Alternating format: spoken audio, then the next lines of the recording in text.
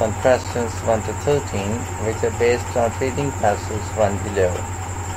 Henry Moore, 1898 to 1986. The British sculptor Henry Moore was a leading figure in the 20th century art world. Henry Moore was born in Castleford, a small town near Leeds in the north of England. He was the seventh child of Raymond Moore and his wife Mary Baker. He studied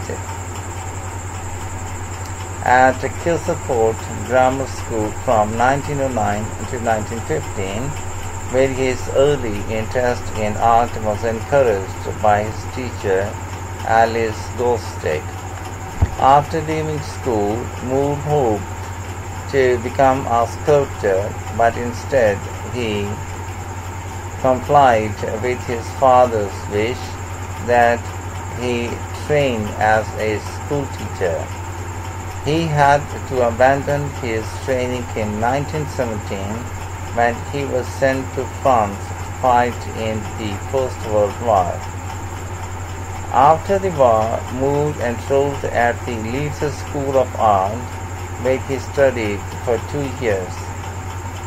In his first year, he spent most of his time drawing, although he wanted to study sculpture. No teacher was appointed until his second year. At the end of that year, he passed the sculpture examination and was awarded a scholarship in Royal College of Art in London. In September 1921, he moved to London and began 3 years of advanced study in sculpture. Alongside the instruction he received at the Royal College, Moore visited many of the London museums, particularly the British Museum, which had a wide-ranging collection of ancient sculpture. During these visits, he discovered the power and beauty of ancient Egyptians and African sculpture. As he became increasingly interested in these primitive forms of art, he turned away from European sculptural traditions. After graduating, Moore spent the first 6 months in 1925 traveling in France.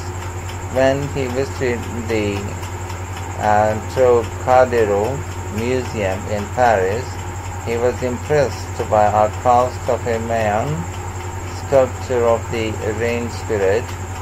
It was a male reclining figure with its knees drawn up together and its head at a right angle to its body.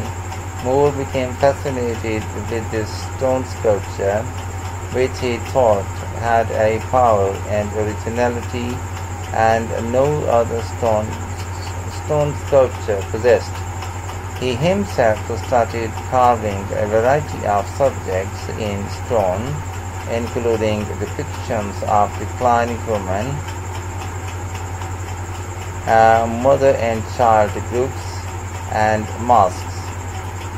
Moore's exceptional talent soon gained recognition, and in 1926 he started work as a sculpture instructor at the Royal College. In 1933, he became a member of a group of young artists called Unit 1. The aim of the group was to convince the English public of the merits of the emerging international movement in modern art and architecture.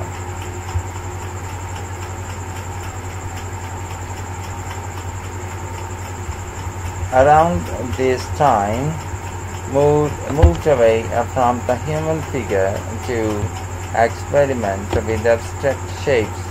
In 1931, he held an exhibition at the Leicester Galleries in London. His work was enthusiastically welcomed by fellow sculptors, but the reviews in the press were extremely negative and turned Moore into a notorious figure.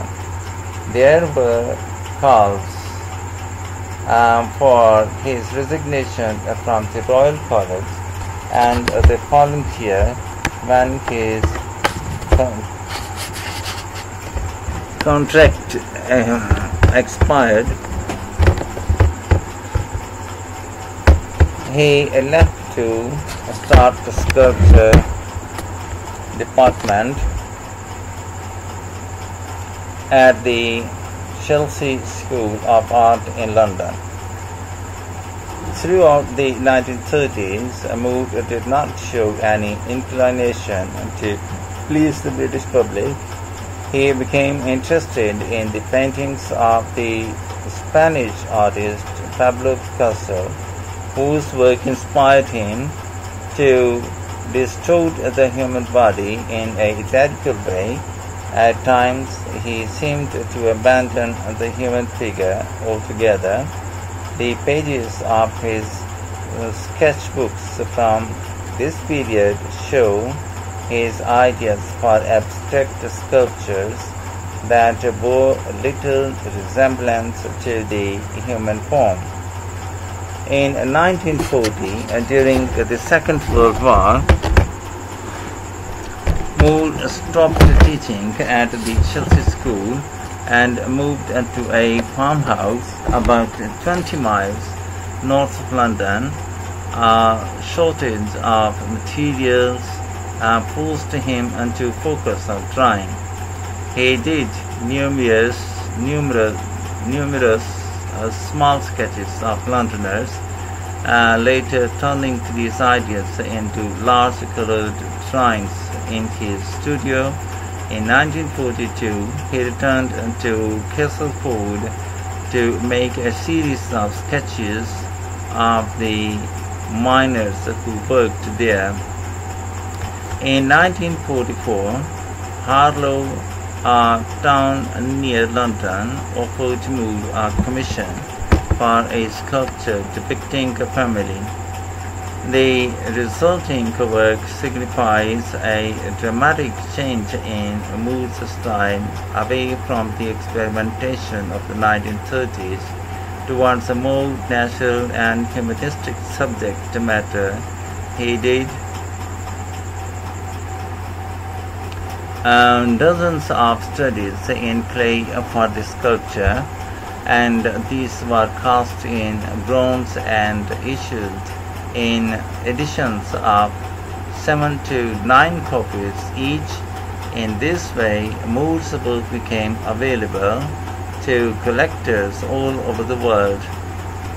The boost to his income enabled him to take on ambitious projects and start working on the scale he felt his sculpture demanded.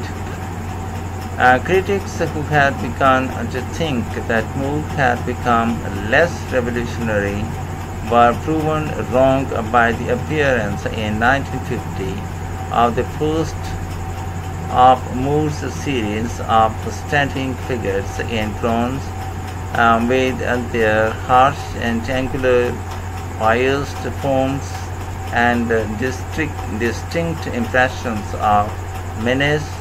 Moore also varied his subject matter in the 1950s with such works as Warrior with Shield and Falling Warrior.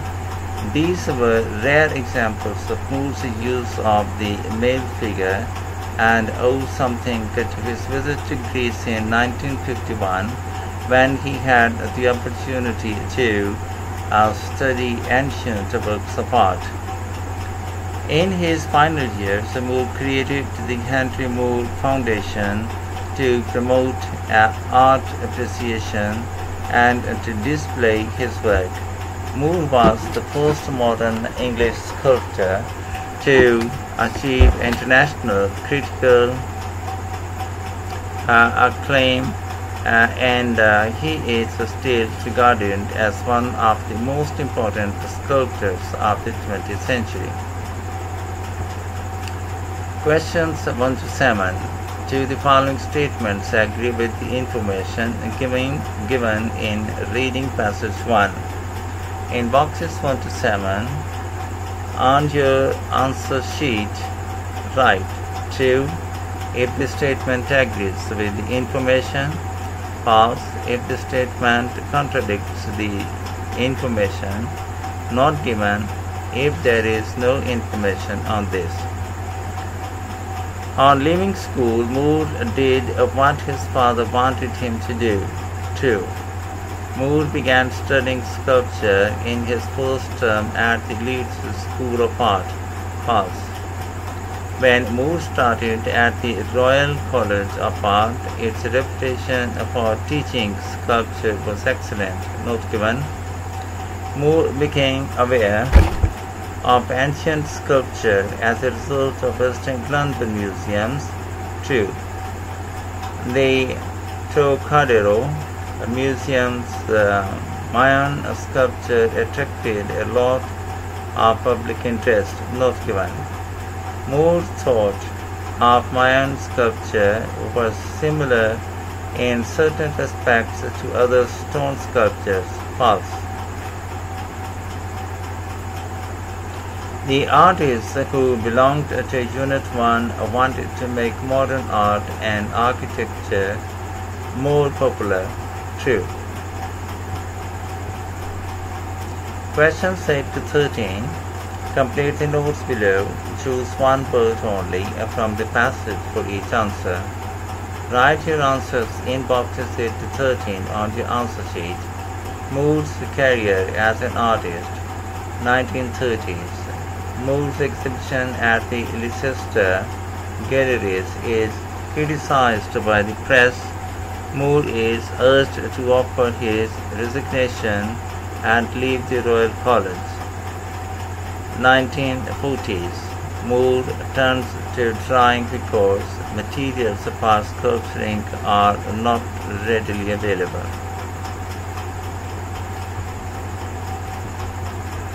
While visiting the hometown, Moore does some drawings of miners. Moore is employed to produce a sculpture of a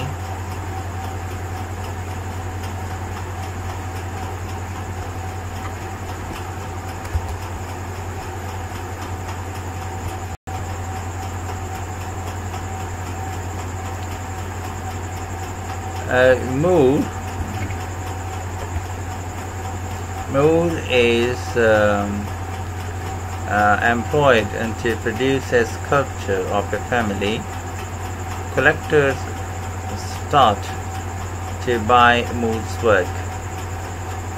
Moore's increased income makes it possible for him to do more ambitious sculptures. 1950s. Moore's series of bronze figures marks a further change in his style.